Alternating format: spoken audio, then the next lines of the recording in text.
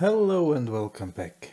Last time we talked about stability and we learned some pretty, I call it voodoo principles. And I promised next time we're going to talk about a criteria which is a little bit more understandable. Yeah? And this we're going to do. This time we're talking about the Nyquist criteria.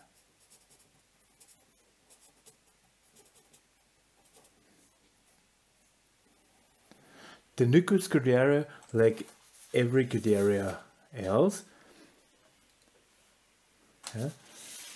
is based on the reference transfer function. Remember this picture? Reference transfer function, I'm sure you remember, was Fw is Fr multiplied by Fs. Regulator and system, 1 plus Fr multiplied by Fs. This was the transfer function of how W is transferred to X. And also remember, we talked about the open loop transfer function, so only Fr multiplied by Fs. This means this is nothing more than the open loop divided by 1 plus the open loop. And I'm also sure you remember, this is the interesting part here. Because we said if there is a pole in the transfer function, what means this is 0? Then there is a pole. And if there is a solution for this, and the solution is plus minus j omega 1, okay, no real part on the imaginary axis, then we have stability border reached. So basically what we are trying to calculate is 1 plus FO from j omega 1 is 0. Okay? That's the Nyquist criteria. If this equation has a solution, we're right on the stability. So this further means FO from j omega 1 equals minus 1. And this is again 1 and argument minus 180 degree. Okay? This here, this minus 1 or minus or 1 absolute value and argument minus 180 degree, which is also minus 1, is called Nyquist point. Okay, that's the Nyquist point. What this Nyquist point is about, we're going to see. Let's make an example that is clearer. I will use pretty much the same situation like here, but with real numbers. Okay, so let's draw it.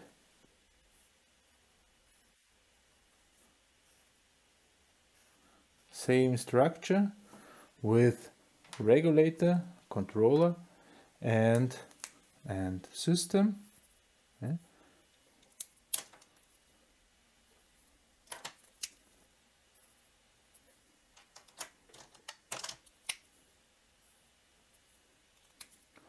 Almost done.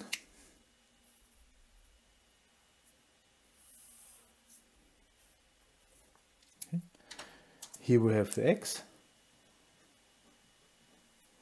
This is here minus. And here we do have W. This is plus. And I said we are using a real system. What basically means we have, for instance, a PT2 system. And here we have some controller, and this controller shall be K divided by 1 plus S. This should be the transfer function of the controller. It's not a too far-fetched. Looks a little bit like a P controller, but it's a PT1 element. Yeah, should do the trick. So let's calculate our FO here.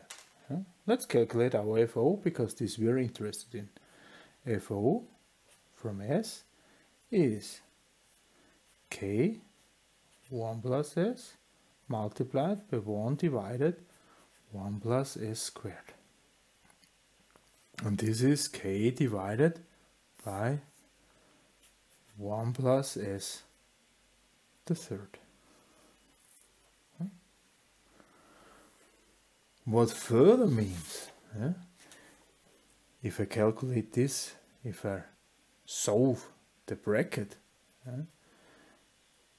we would reach FO from S equals this K, of course, and then there is this formula 1 plus 3S plus 3S squared, plus S the third. This is the bracket solved. Now let's think about what does it mean if we are using J omega. Okay.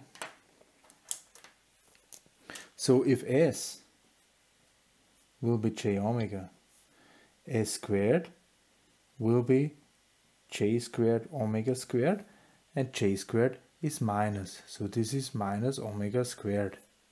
And S the third would be minus omega squared. This is S multiplied by J omega. This is J omega the third and minus. Don't forget the minus. So let's put this away. Let's transfer this to FO from J omega, and this is K divided 1 plus 3S J omega 3, plus 3S squared, 3 times minus omega squared, and then plus S squared, S the third, this is minus J omega the third. So we have K divided by 1 minus 3 omega squared plus J 3 omega minus omega the third. Okay. This is FO from J omega. Actually, what we're going to calculate is this one. So 1 plus FO from J omega 1 is 1 plus K divided 1 minus omega 3 omega 1, 3 omega 1 squared plus J 3 omega 1 minus omega 1 the third is 0. Now I simply multiply with this. So I get 1 minus 3 omega 1 squared plus J 3 omega 1 minus omega 1 the third, and then there is plus K, I will write it here, and this is 0. Okay. Now we can compare real part and imaginary part. Let's look at the real part. The real part, K plus 1 minus 3 omega 1 squared is 0. That's the equation of the real part, this one. And now let's look at the imaginary part, this one. This means 3 omega 1 minus omega 1 the third is 0. Okay, because the imaginary part here is also 0. Okay, here we can get something out. So omega 1, 3 minus omega 1 squared. So this means either omega 1 is 0 That's the trivial solution. Or omega 1 is 0. Or 3 minus omega 1 is 0. This means omega 1 squared is 3. Omega 1 is square root of 3. Okay? This is the so-called trivial solution. At 0 we had 0. This here means our real part will be 0 at square root of 3. Okay? Square root of 3, frequency of square root of 3 seconds per second, rad per second, we will be at 0 imaginary part. What does it mean for this one? Here, k plus 1 minus 3 times n squared is 0. 3 multiplied by 3 is 9. K plus 1 minus 9 is 0. So k is 8.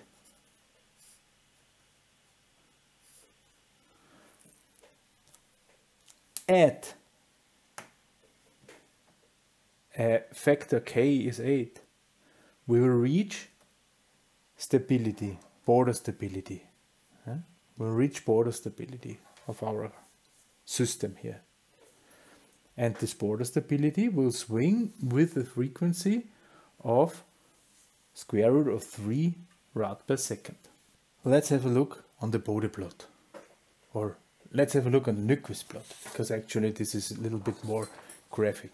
I've prepared here, for whatever reason, I've prepared it here. You see the dots, I already calculated this a little bit in advance. Okay. At omega equals 0.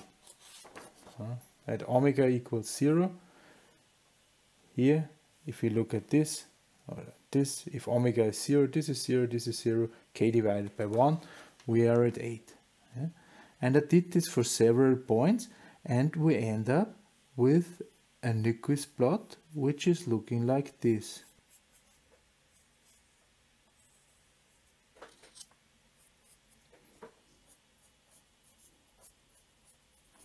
So this is the Nyquist plot of exactly this system.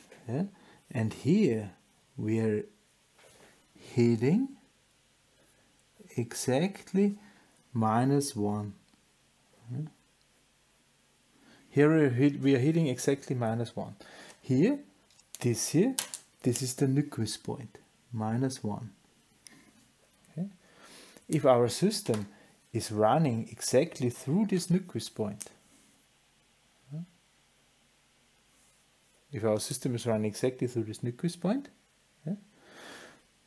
it's border stability. And here we have a frequency of 0. That's the trivial solution. Omega is 0. Imaginary part is 0. Here we have imaginary part 0. And here we have a frequency of square root of 3. Here we have around 0.58. And here it's 0.1, 0.2, 3, 4, and so on. And up to here, square root of 3. That's the border case. How would a stable system look like? If the amplification is a little bit less, then we would, for instance, not start at 6.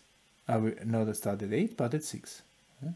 And our snail house looks basically exactly the same, but a little bit scaled, because it's just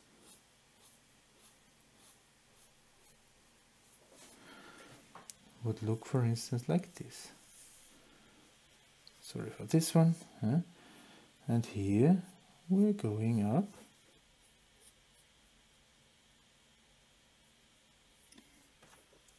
This would be a stable system. And now let's have a short look at an unstable system. Let's say k equals 10. Then we would end up at a bigger snail house, and we would also end up here like this. So the red one is unstable. And now we can see the meaning of the Nyquist plot. We can see the meaning of the Nyquist plot. If we are surrounding the Nyquist plot, like in this red thing, then it's not stable. If we are not surrounding the Nyquist plot, then we are stable. And if we are exactly running through the Nyquist plot, then it's the border case. This is how stability can be done. We can even look how stable it will be. Here, this is omega d, Durchtrittsfrequenz in German. Okay, omega d. This is where we hit the circle of absolute value 1. If you look at this, here we have some reserve. This is the phase reserve. And also here we are lower than 1. And here we can define an amplitude reserve. What means amplitude reserve? Amplitude reserve means I can multiply this to reach to stability. In this case,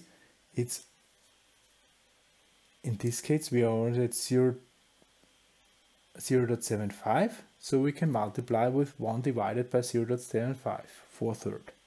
Okay? 4/3, 4/3 is our amplitude reserve. Our phase reserve here is, I don't know, 20 degrees. Okay? The system, the bigger the amplitude reserve is, the bigger the phase reserve is, the more stable is the system. So what we need to be, we need to be away from this minus 180 degree. At an amplification of 1, we need to be below minus 180 degree. Since the Nyquist point is holding exactly the same information like our Bode plot here, we can even draw it in the Bode plot. Let's start with the border system. We start at 8. 1, 2, 3, 4, 8. Here. Start here.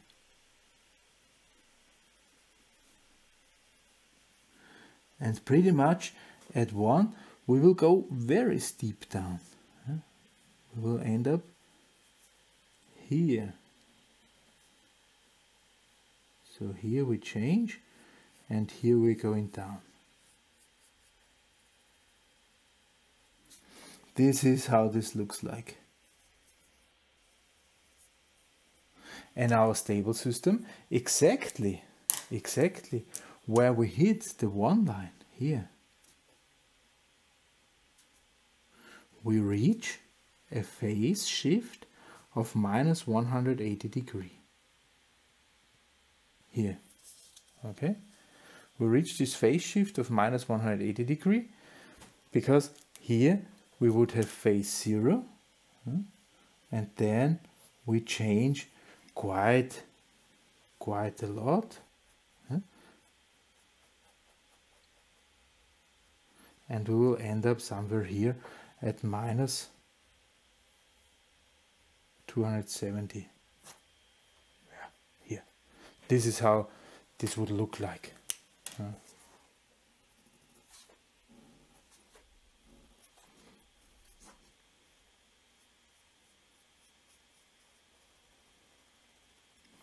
Okay, this is how this would look like. It's pretty much the same information like here. At 1 we do have minus 180 degree. At 1 we do have minus 180 degree. Now let's look at the green one. The green line, we start at 6. 1, 2, 3, 4, 5, 6. It's here. Yeah. So it's just shifted exactly that way. Yeah. It's just a parallel. And we hit it here. Here we're going down. Yeah. It's just this line just shifted down. What it means, here we hit a little bit sooner.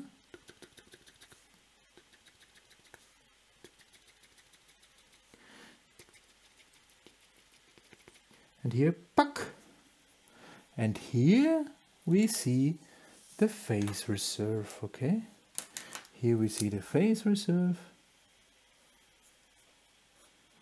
That's the reserve we got. That's the reserve we got to minus 180 degree. That's exactly this one. Okay? And here we have amplification range 1. And here, puck. This here. This is the amplitude reserve. Okay? This is the amplitude reserve. We could even multiply this by this factor and we are at the stability border. Let's have a look at the red line. The red line is above here. Exactly at the same position we are dropping. And we are dropping here in parallel. Now let's watch where we hit.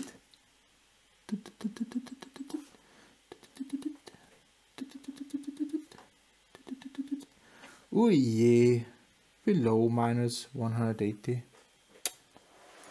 Not stable. Here, amplitude reserve negative. Oh yeah.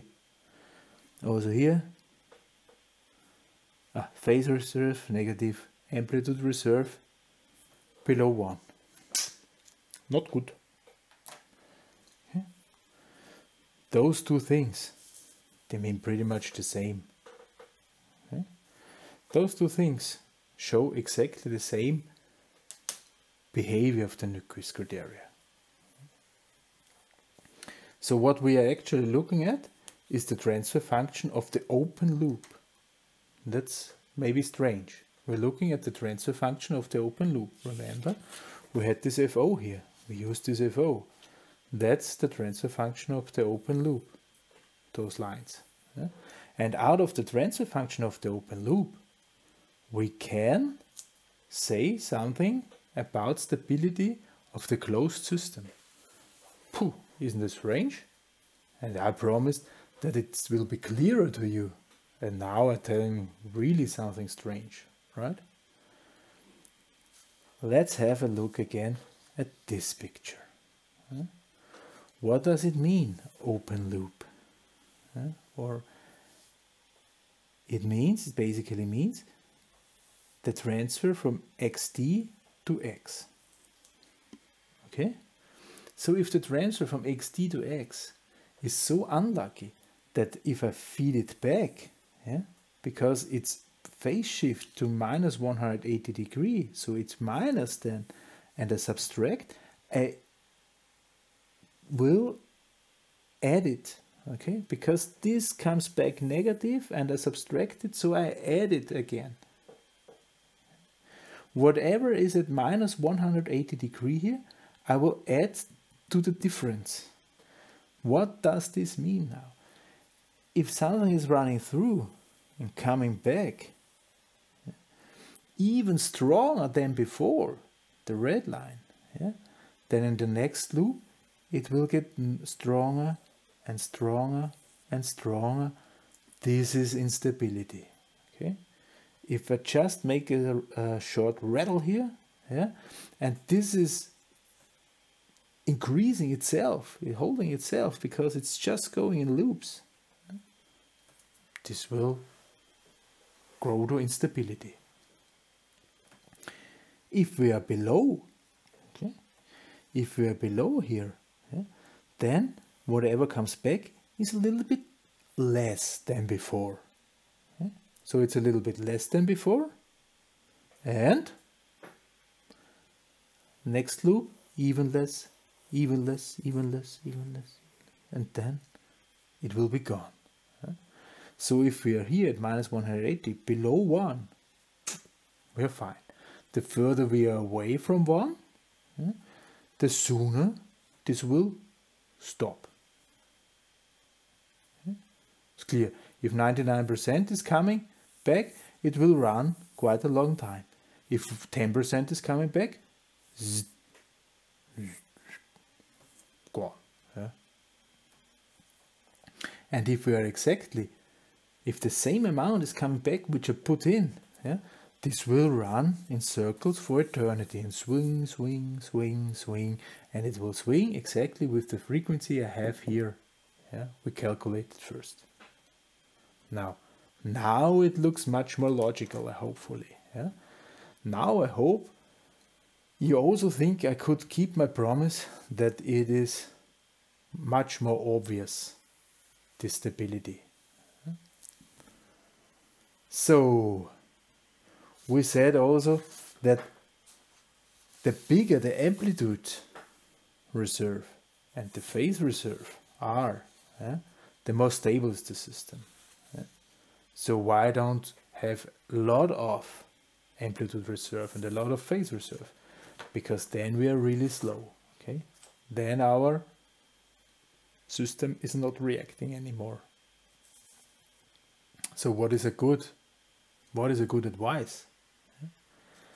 Well, let's say there are a few cases. If in your application it is important that reference value changes are transferred good. So if you would expect the reference value to change quite often, then this FW is important. And if this is important, we should have an amplitude range of 4 to 10. And a phase reserve from 40 to 60 degree. Okay. If you do not expect the reference value to change, but your main focus is on eliminating disturbances. So if the disturbance function Fz is for more importance, then we can go a little bit closer. Then we can say amplitude range is from 2 to 3. Amplitude reserve is from 2 to 3, and here from 20 to 50 degree. A little bit closer to the edge. Okay.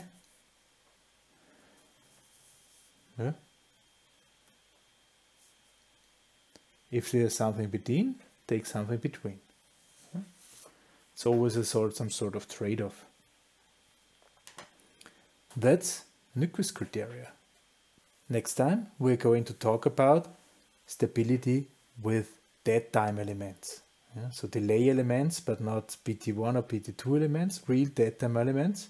And we will see, this is not very nice.